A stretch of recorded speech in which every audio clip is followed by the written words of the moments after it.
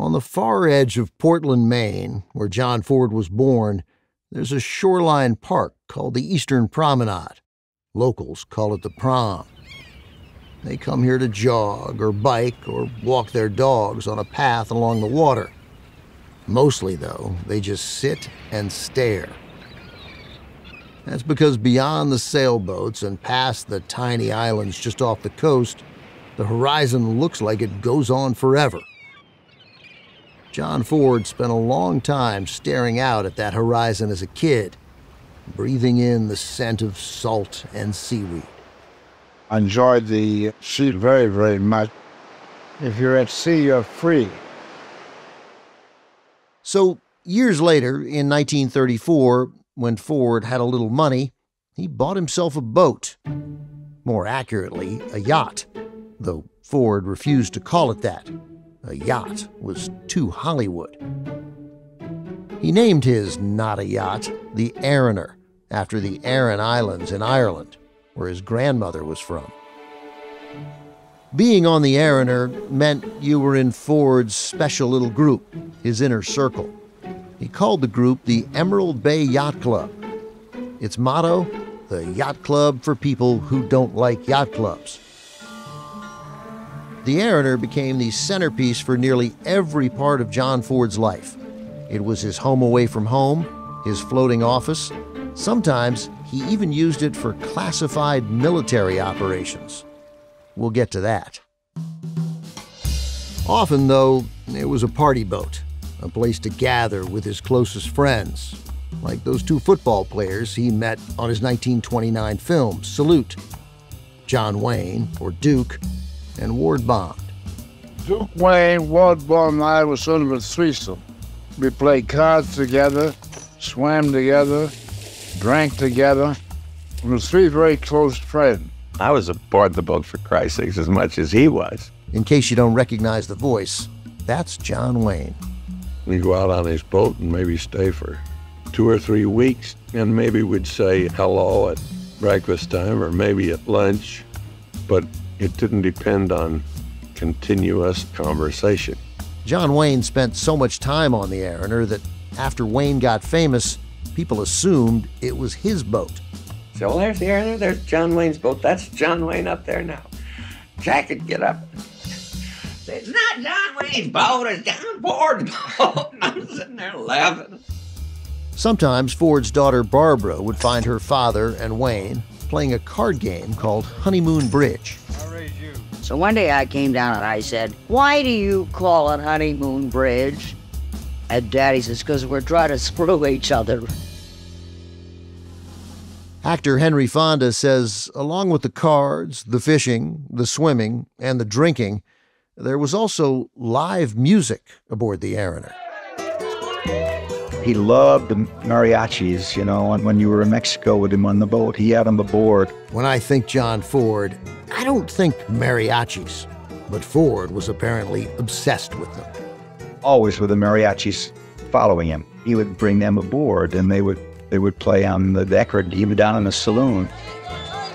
With mariachis trailing them, they would wander into towns along the Mexican coast. He was a good companion to be with, to go ashore with him and to do the rounds. Sometimes there were the rounds of the whorehouses, you know, not for sex even, just because it was colorful, and you'd have drinks in them, and they would go from bar to bar, because he was always drinking when you were on those trips. And when Ford dragged himself back to the boat to recover, he didn't hole up in the captain's suite. He used to live like one of the crew on the boat. This is John Wayne's son, Michael. He lived in a little tiny place, you know, like you'd walk down an aisleway, and then there'd be a bunk right there, and that's where he lived. Instead of living like a major director, he lived like a spy. That is an interesting choice of words, because, strangely enough, Ford was in fact using his Not-A-Yacht for exactly that, to spy for the U.S. government. I was going on a trip down the Mexican coast. There's Scammers Lagoon. It was a difficult place to get into. This was just 3 years before the start of World War II. The U.S. was afraid Japan might send spies out on fishing boats off the West Coast. Ford spent half his time out in those waters, so a Navy connection of his reached out, asked Ford to keep an eye out for anything suspicious. He did, and one day, there in that Mexican lagoon, John Ford spotted a Japanese boat. We took a small boat, went in. There was signs of occupation. I found a copy of a Japanese newspaper. So we gave conclusive proof that the Japanese had been in there and were using it for some purpose. Ford reported back to Naval Intelligence, told them what he'd found.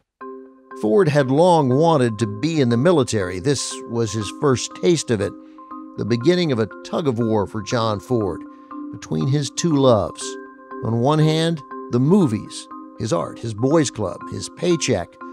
On the other, the military, the chance to serve his country, to stand proud in a uniform, to be part of the action instead of just directing it. As it turned out, he used one to get to the other.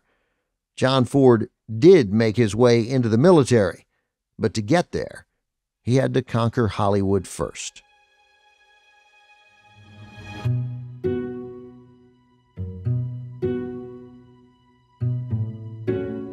I'm your host, Ben Mankiewicz. You're listening to Season 5 of The Plot Thickens, a podcast from Turner Classic Movies. Each season, we bring you an in-depth story about the movies and the people who make them. This season, we partnered with Novel for Decoding John Ford, the most influential filmmaker of the last 100 years.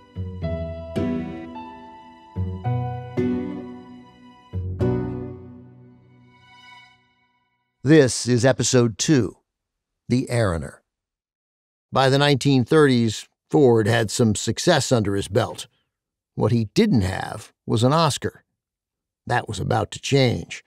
In 1932, Ford came across a novel called The Informer. I just read a story by my cousin, Liam O'Flaherty, an Irish writer.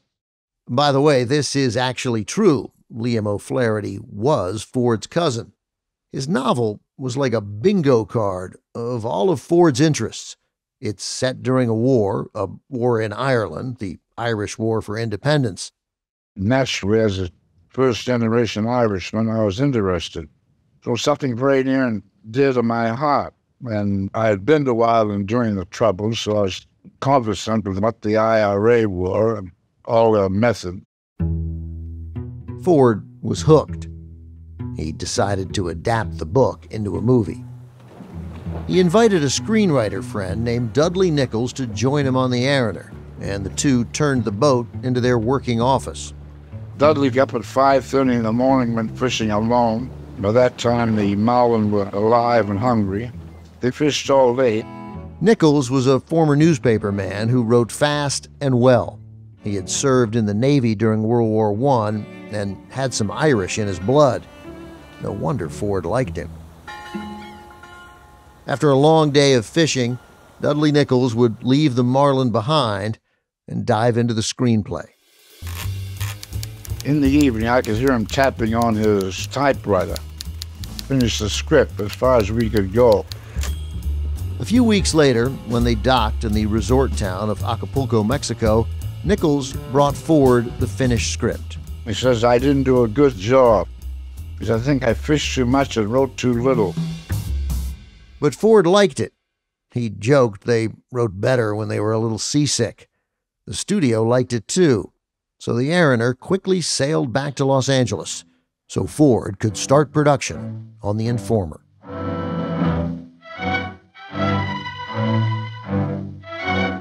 Ford cast a beefy British actor named Victor McLaughlin to play the lead, a hard-drinking Irishman who informs the British police where they can find a fugitive Irish soldier. He does it for the reward money, £20. I didn't know what I was doing, Dad. I didn't know what I was doing. Ford shot the entire movie in just over a month, working fast, but still taking artistic risks. Ford used deep shadows to mirror the internal conflict of the main character. What are you talking about informant for? Who's an informer? He pretty much created a film noir before anyone knew what film noir was. That's the one that informed on Frankie McPhillip. I saw him and he knows it. It's a lie! It's a lie! I swear I'll be dead. The Informer came out in May 1935. When a group of New York film critics screened it, they did something unusual. They burst into applause. Then they voted The Informer the best picture of the year. The praise turned the movie into a moneymaker. It was a landmark for me, because I've been doing cheap stories, and this thing at least I got great critical acclaim. With The Informer, Ford won his first Oscar for Best Director. It also won Best Adapted Screenplay for Dudley Nichols and Best Actor for Victor McLaglen. From there, Ford's career picked up steam. He began making 2 or 3 big movies a year, all types of movies. He directed Katharine Hepburn in a costume drama called Mary of Scotland. So the first step to prove me guilty is to murder those who would prove me innocent. He made a highly regarded disaster adventure, The Hurricane. Ravenous falling, I tell you! Gene, you must listen! I'll listen to one voice only, my own. He even made a movie with an actress no one associates with John Ford, Shirley Temple. Their film is called Wee Willie Winkie. How can I get to be a soldier? You? Really? It's important. Still, there was one genre missing. Ford had cut his teeth on westerns in the 1920s. He hadn't made one in over a decade. But in 1937, Ford came across a western he believed in. He didn't know it at the time, but the project would lead to one of the most important and complicated relationships in his life, though it nearly didn't happen. They all refused to have anything to do with the picture. Nobody would touch it. Months earlier, Ford's 16-year-old son, Pat, brought him an idea for a film. Pat had been reading a short story in Collier's magazine about a band of unlikely travel companions making their way through dangerous territory in a horse-drawn stagecoach. Pat told his father he thought it would make a great movie. Ford agreed and enlisted his old fishing pal Dudley Nichols to write the screenplay. They called the movie Stagecoach. Though Ford and Nichols were each Oscar winners for The Informer, producer after producer turned them down, all for the same reason. You can't do a Western, don't look at them. Westerns are a dead issue. It was the first American genre, really. And it survived all throughout the 20s, and finally at about 1930, it becomes a B picture. That's Scout Tafoya, who's written extensively about Ford. Westerns had become the domain of low-budget studios by the 1930s.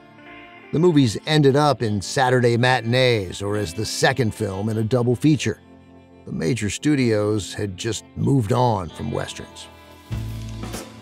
They wanted dramas, they wanted crime pictures, they wanted anything else because A, those won awards, B, audiences wanted to see them, and C, they said something. It's very rare that you're going to find a Western that truly seems like somebody has done something completely new with it. But Ford rejected this idea. He kept telling producers to look past the genre to the story. This is not a Western, this is a fine story. Story of great character. For a different filmmaker, this might have been the end of the story. Not John Ford. He loved proving people wrong. He just kept shopping Stagecoach until he finally got a yes. An independent producer named Walter Wanger was a huge fan of The Informer. He offered to pay for Stagecoach, just for the chance to work with John Ford. What fascinating stories there were in the life of the Stagecoach. And in the lives of these American frontier characters, John Ford has created a truly great motion picture, Stagecoach. Stagecoach became a massive hit. It was nominated for 7 Oscars, winning 2. Orson Welles said he watched Stagecoach on repeat before making Citizen Kane. Stagecoach was so popular in part because of the sophisticated technique behind its action scenes, a technique executed almost entirely by one man, Yakima Canutt. Canutt was a former rodeo cowboy who did stunts for decades in Hollywood. Here's Scott McGee, my colleague at TCM, who wrote a book about stunt work. He had developed a lot of best practices of how to make stunts safe, cheap, and effective for the camera. Together, Knut and Ford developed a groundbreaking stunt for Stagecoach. The scene has Apache warriors on horseback chasing the Stagecoach, carrying passengers across the salt flats of Utah. The Stagecoach is being pulled by 6 horses. Yakima Knut is dressed as one of the Apaches, and he jumps from his galloping horse onto the Stagecoach horses, which are also at full gallop. Then he's shot at and falls. He grabs the crossbar between the horses, hovering inches above the ground, moving at a frightening speed. And Yakima Knut, as the stuntman, hangs there and is dragged underneath the horses, between the horses, at full speed. He lets go, and then the Stagecoach kind of runs over him, safely. When you see that stunt in Stagecoach, it just looks like a guy's doing the stunt for real, because he is. Because he is. That's Ford biographer Scott Iman. There's no special effects here. There's no harnesses that are going to lift him up in case something goes wrong. And that reality, physical reality, emotional reality, is something that's present in John Ford's work all the time. The Stagecoach stunt is a combination of skill, bravery, and maybe a touch of insanity. Nobody who saw it could forget it. That's why Steven Spielberg used it in Raiders of the Lost Ark with a modern twist. In Raiders, horses would be replaced by a 5-ton truck. Harrison Ford's stunt double, Terry Leonard, came up with the idea and presented it to Steven Spielberg. He said, there's a stunt that I tried to do that I was actually copying Yakima Knut, the famous stunt in Stagecoach where he went under all the horses and the covered wagon. Is there any way you can add a stunt where I go under the truck and come back out the other side? That's exactly what they did. A terrific movie moment and a perfect homage to Stagecoach.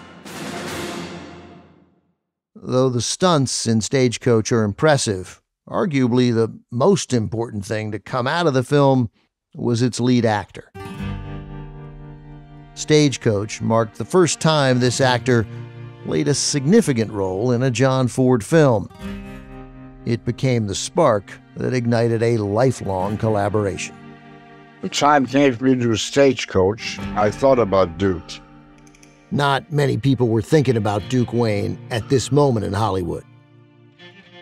He'd been in roughly 80 films, a lot of small roles, and some leads in quick, cheap westerns. He was hardly an obvious choice for the leading man in a John Ford film. Moreover, Ford hadn't worked with Wayne in 8 years, though they had remained good friends. Here's John Wayne, who, like a lot of people in Hollywood, called Ford Jack. I never expected anything from Jack, and I'm sure that he knew that. You know, he knew that mine was a friendship and not a desire to get anything out of it. On a hot summer day in 1937, as they were hanging out on board the Araner, Ford told Wayne about Stagecoach, about why he thought it would make a great picture. Ford was luring Wayne in, hoping he'd want to play the lead. He said, well, geez, I got a great story here. You want to read? I read it. It's a little short story. He said, who the hell in this business can play that part? Wayne did not get the hint. He started suggesting other actors. I said, there's only one guy, Lloyd Nolan, that played in Two for Texas or some goddamn thing. I said, have you seen that picture? He said, no.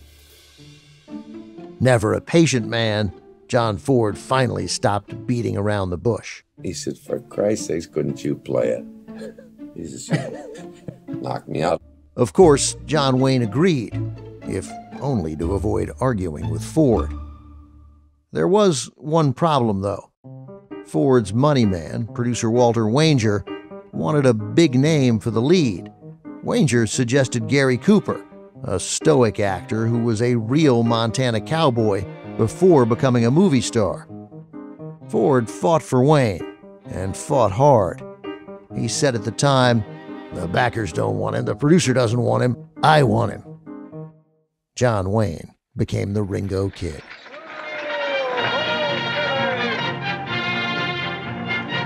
Oh, steady, ho, ho. Hey, look, it's Ringo. About 20 minutes into Stagecoach, the audience gets its first glimpse of the Ringo Kid. A horse-led stagecoach is rolling through the desert when a shot rings out.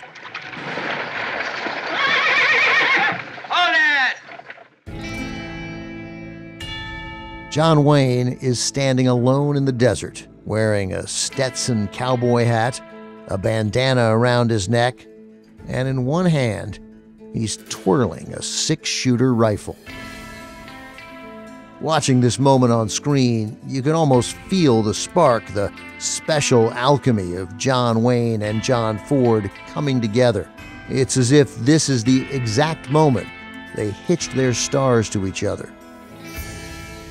As Wayne twirls his rifle, the camera pushes in on him, giving us a rarity for a John Ford film at the time, a tight close-up on John Wayne's face. As if John Ford was telling the world, keep an eye on this John Wayne guy. Didn't expect to see you riding shotgun on this run, Marshal. With this one shot, John Wayne becomes a movie star. You're the notorious Ringo Kid. Friends just call me Ringo. Nickname I had as a kid. Right name's Henry. Wayne was the focus of every scene. Scott Iman again. Wayne's response was the focus of every scene, his reaction, the character of the Ringo Kid's reaction. Looks like I got the plague, don't it? And if you watch the film, all the other characters are watching the Ringo Kid to see how he reacts.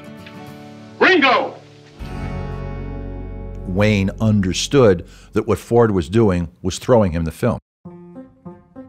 And it put Wayne on a wholly different plateau, and he never really looked back. So at bottom, Wayne believed he owed Ford more than he could ever repay. Stagecoach reinvigorated the Western, and it put John Wayne right in the middle of the Hollywood map. But as Wayne learned, there's always a price to pay with John Ford.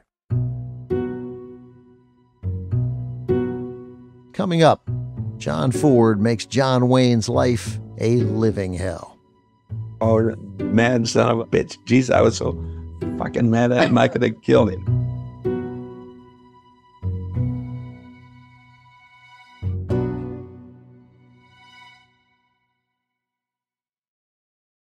John Ford seemed to have an allergic reaction to his own generosity. If he was nice, he'd immediately do the opposite. It's the Ringo Kid. This is something John Wayne quickly discovered on the set of Stagecoach. There's a scene in the movie where the Ringo Kid steps off the stagecoach into the hot sun and walks over to a bucket to wash his face. And I say, when I go with you, Sheriff, get about halfway through the scene, the foreground, cut. Ford walked over to Wayne and laid into him. He didn't like how Wayne was washing his face in the scene. Say, for Christ's sakes, wash your face. Don't you ever wash it at home, He says, you're daubing your face. You're daubing your face. Shit, I was throwing oh, mad son of a bitch. Jeez, I was so fucking mad at him, I could have killed him. Ford was so mean to Wayne, it made everyone else mad too. And he got the whole cast hating him for doing it. To where finally even Tim Holt, the young kid, is saying, God damn it, you quit picking on Duke like that. John Wayne was learning what many before him already knew, and many after would soon discover. For all of his genius and generosity, John Ford was a bully. It seemed to be part of Ford's idea of how a man in charge should act. Ford was obsessed with that idea, what it means to be a man. and he projected that obsession into his films.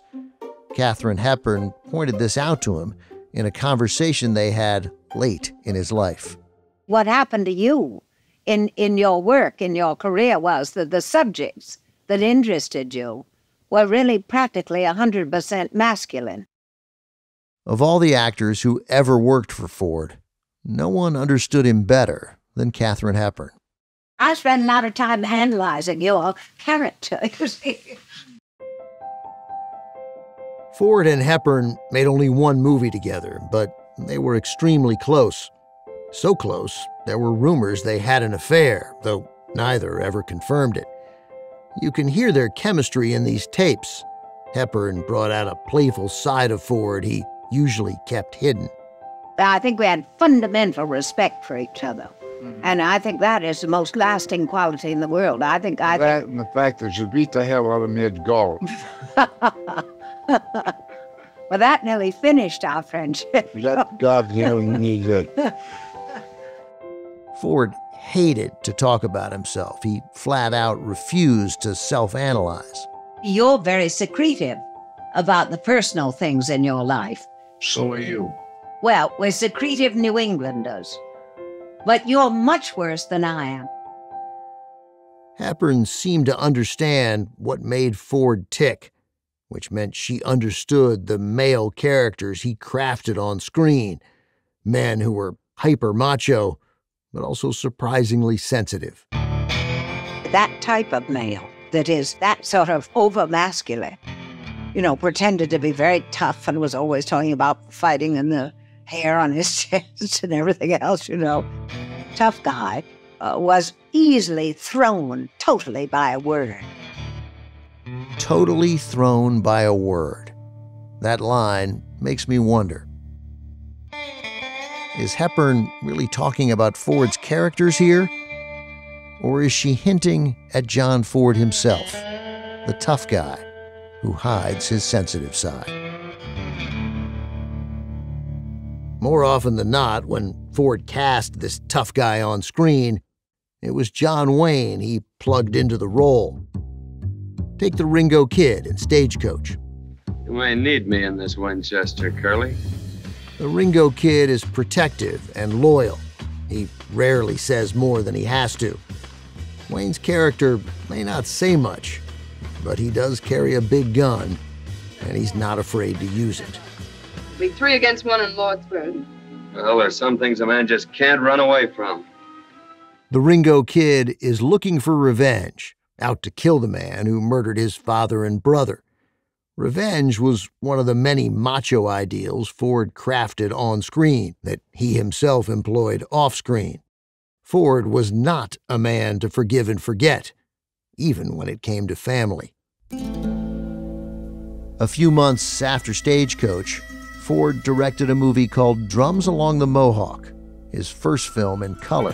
Trust in the Lord and wait until you can make every shot count. It was a Revolutionary War story starring Henry Fonda, who was quickly becoming a Ford favorite. I had to shoot him. There wasn't anything else to do. I had to. Further down the cast list was a familiar name, Francis Ford, John Ford's older brother. Over the years, the roles between Big Brother and Little Brother had reversed. As John's star rose, Francis's fell. John was now giving Francis bit parts in movies instead of the other way around. Over and over again, John Ford had him play the character of the town drunk. You drink liquor, Sam? Yep. Historian Kathy Fuller Seeley says it's hard to know whether John and Francis were close. Francis mentions John one sentence in a 350-page autobiography, but Francis Ford would not have been in 30 of John Ford films if there hadn't been that deep family bond. So I think both a healthy rivalry, but also a deep family bond. Certainly there was a bond, but there was also a grudge. It was clear John was still upset over how Francis used and abused him as a stunt double during John's early days making silent films in Hollywood. Francis had put his younger brother in dangerous situations. Once he had a grenade explode on John. Another time, John had to take a huge leap from a moving train. Before that jump, John turned to Francis and said, "You will owe me." And years later, during Drums Along the Mohawk, John made Francis pay up. He cast Francis as Joe, a loony old hermit. He has one standout scene. Ammunition's mighty low, Lord. I go Fort Dayton for help. That's a job for me, Joe. I know every foot of the way. If anybody can make it, I can. Joe. Francis's character gets captured during a battle scene and ends up splayed in a cart of hay with his arms tied to a wooden beam. Arrows of fire are shot into the cart, causing it to go up in flames. While the camera rolled on the scene, John watched as the fire crept closer and closer to his brother. Only when it started to burn the ties around Francis's wrists did John finally yell "cut" and call for the fire extinguishers. Merciful Father, forgive me for what I am about to. John Ford was the brother with the power now, and he made sure Francis knew it. And as John's power grew, so did his influence, not just on filmmaking, but on American culture. After the break, John Ford makes his most controversial film to date. I'll be everywhere, wherever you can look. Wherever there's a fight so hungry people can eat, I'll be there.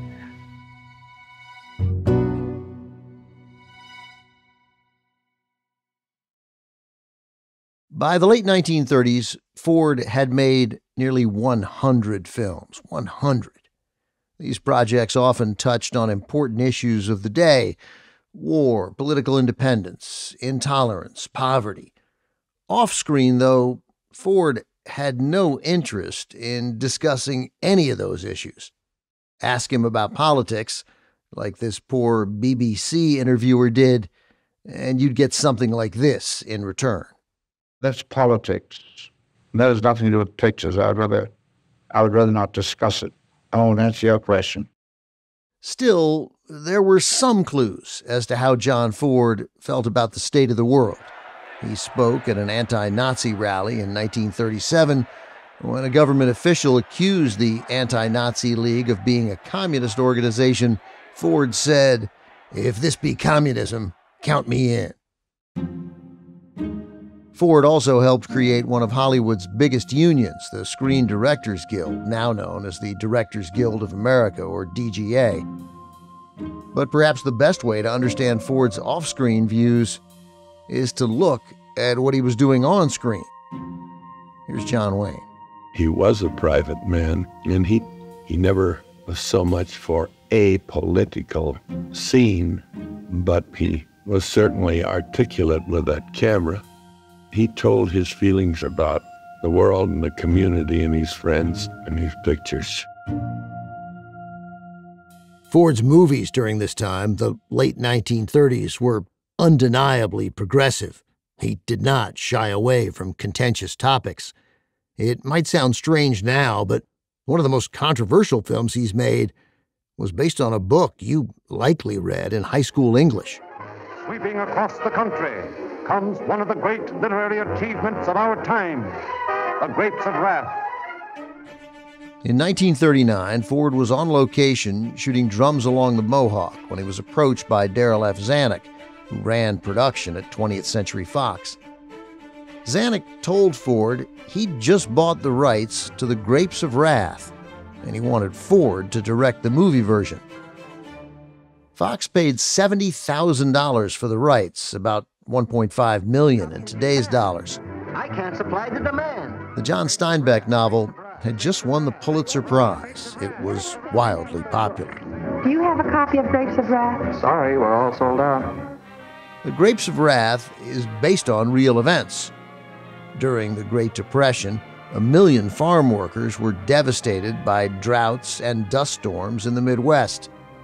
They packed their belongings and headed west. Deserting their farmsteads that had shriveled and powdered and blown away in the wind, these people take pilgrimage to the promised land of plenty, the lush valleys of California.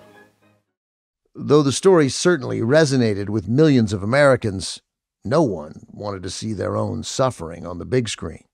It was a downbeat picture, no glamour in it, a story of poor people fighting for an existence. At that time, that was not the trend. Sex at that time was starting to rear its ugly head, and musicals were in vogue.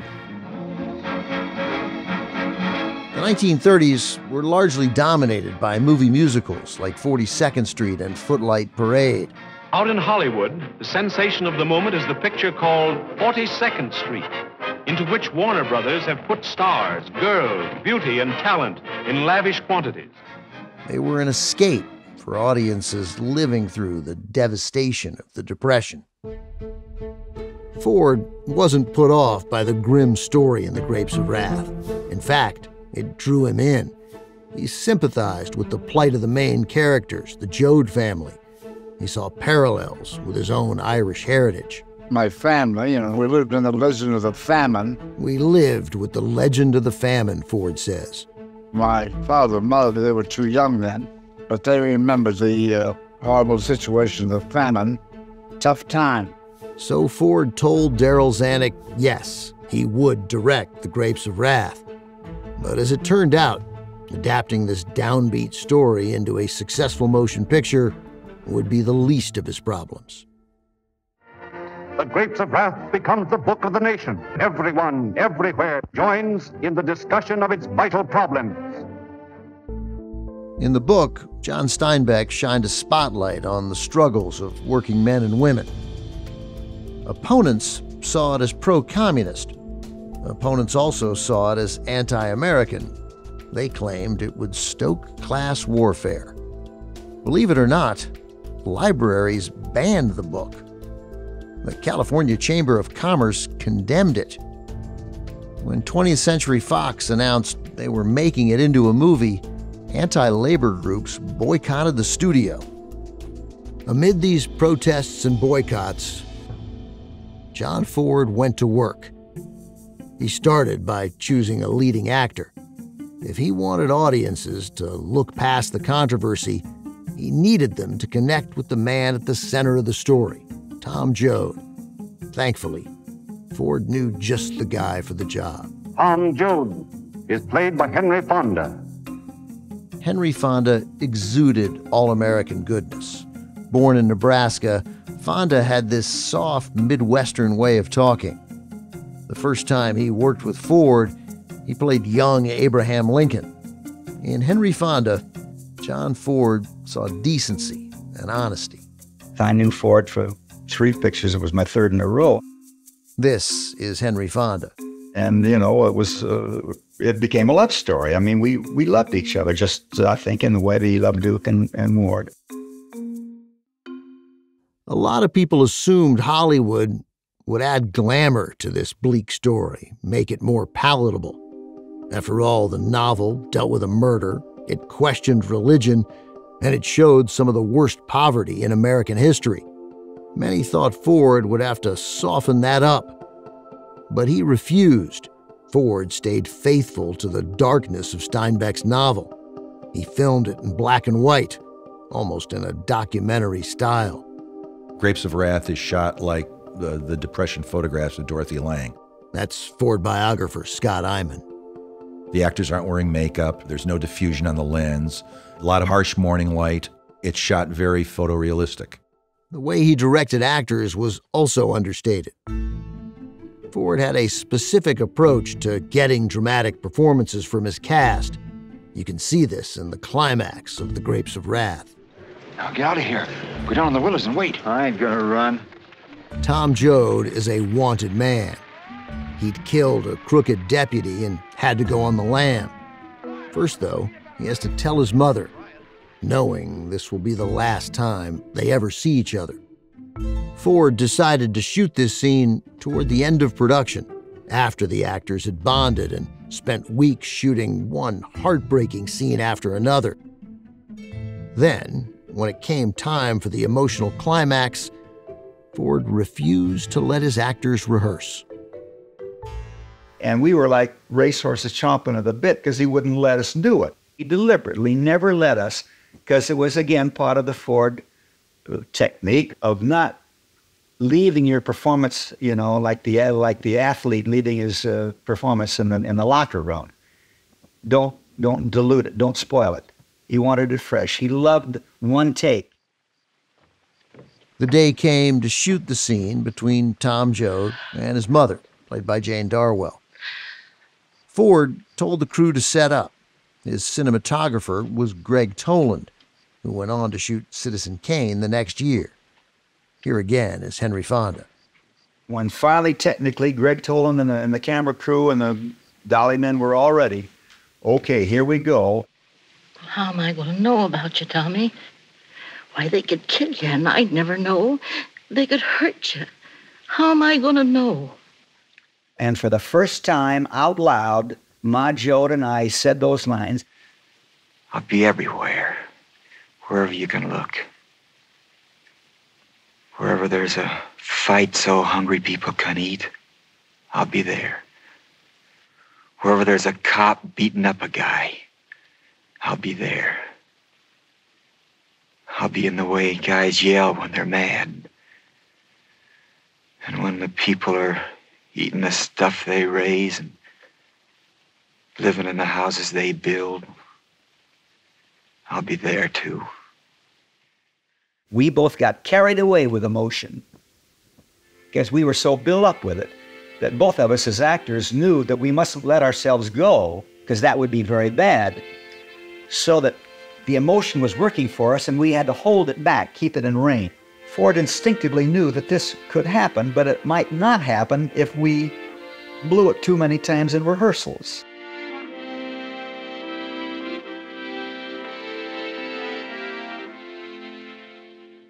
Fonda and Jane Darwell might have held back tears, but they were the only ones. Everyone on set was crying, even John Ford. The Grapes of Wrath is perhaps the most unglamorous film of the Hollywood studio era. Turns out, alongside the glitz, audiences wanted a little reality. When they finally got to see the movie in 1940, they loved it. And now, at last, the Grapes of Wrath captures all the drama, suspense, action, tears and laughter of the story that stirred a nation. Despite all the controversy surrounding the movie, the film became a massive hit, 20th Century Fox's highest-grossing film of 1940. When the Oscar nominations came, The Grapes of Wrath racked up 7, including Best Picture, Best Actor, and Best Director. Ford, by the way, also had a second film in the running, The Long Voyage Home, with 6 nominations. On February 27, 1941, Hollywood royalty made their way into the Biltmore Hotel for the ceremony. This is the night of thrills in Hollywood. Bob Hope, Jimmy Stewart, Ginger Rogers, they all showed up. When it came time for the Best Director award, presenter Frank Capra made a bizarre choice. He asked the nominated directors to come on stage. The other nominees, Alfred Hitchcock, William Wyler, George Cukor, and Sam Wood, all walked up, shook hands, and took a bow. Then Capra opened the envelope. The Oscar goes to John Ford, which must have made it incredibly awkward for everyone else on that stage, because John Ford was the only nominee not there. Where was he? Out on the open sea on his beloved Araner, with fellow nominee Henry Fonda, who was up for Best Actor. When Ford got back to shore, he had only one thought about his Oscar win. My greatest disappointment is that Henry Fonda gave a great performance. He was nominated for the Academy Award, but didn't receive it. I received it, but the fact that Henry didn't get it took some of the elation, some of the joy away from me. They gave a great performance. 1941 wasn't the only time Ford dodged the Oscars. Ford hated all ceremonies, all premieres, all that Hollywood pomp. He told Katharine Hepburn as much. Never been to premiere or never went to an Academy Award. You never went? No. I didn't care where my name was or anything else. He wouldn't have gone to an Oscar ceremony at gunpoint, you know. Somebody else would pick up the award for him and give him the awards. Again, that's Scott Iman. Now, did he put the awards in storage? No, he was proud of those Academy Awards. But that's a different thing from going there and showing people that you want that award, you know? Of course he wanted the award. He wanted to win. But he didn't want to be seen to want to win. Skipping the Oscars, even as he won more and more, that was so John Ford. Admitting he wanted awards would be way too vulnerable for a man who wanted to be seen as above it all. Ford skipped the Academy Award ceremony again in 1942, a year after The Grapes of Wrath. This time, though, he had a better excuse. His movie, How Green Was My Valley, won 5 Oscars that year, including Best Picture, beating Orson Welles' debut film Citizen Kane, which was written by my grandfather, Herman Mankiewicz. Ford also won Best Director that year, his third, the last 2 coming back-to-back. No director had ever done that before. Darryl F. Zanuck accepted the Oscar for Ford. I would like to say that, first of all, this is getting to be a habit of accepting awards that justly belong to Commander Ford. That's right, Commander Ford. 20th Century Fox is indeed proud of Commander Ford, who is tonight on a ship somewhere in the Far East. While John Ford never admitted to caring about movies, he openly, frequently praised the military, said serving in the military was the only thing he truly cared about. And now, finally, he was officially working for the Navy. Just a few months before that Oscar ceremony, John Ford's wife, Mary, came to Washington, D.C. to visit him. He'd moved there as part of his naval service. While in D.C., the Ford family was invited to the home of Rear Admiral Andrew Thickens for an early Sunday afternoon dinner. We have a rare recording of John's wife, Mary, talking about this dinner. We were all sitting in this lovely old house. Admiral Thickens was on active duty and very much involved with security. As they sat down to eat, the telephone rang. The maid left the room to answer it and quickly came back with the phone in her hand. She held it out to Admiral Thickens. She said, "It's for you, Animal." She always called the Admiral Animal. And he said, "Did you tell him I was at dinner?" She said, "Yes, sir, but they said that didn't make any difference. It was very important." And he said, "Well, I like the nerve." And she said, "That's the War Department." Admiral Thickens took the phone from the maid and began listening to urgent news coming from the other end of the line. The date, December 7th, 1941. The Admiral began to nod vigorously. And yes, sir. Yes, sir. Yes, sir. Yes, sir. And he hung up and he said, "There's been an attack by the Japanese on Pearl Harbor. Gentlemen, we are now at war." Everybody at that table, their whole life changed. Everybody at that table, their whole life changed, Mary said. I ask that the Congress declare that a state of war has existed between the United States and the Japanese Empire.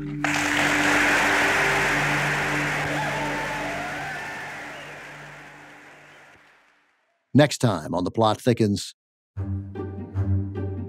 John Ford made his way directly to the front lines of World War II's biggest battles. Casualties in this mammoth operation may reach a dreadful toll. The cameramen were coming ashore with the soldiers in the assault craft, taking the same risks. To get the perfect shot, Ford risked his life and disobeyed orders. It was really bad. An utter, complete slaughterhouse. Like a shrapnel wounds to my elbow and shoulder, and knocked unconscious. But perhaps Ford's greatest accomplishment during the war vanished without a trace. I have been looking and looking for this film, and I have never found anything.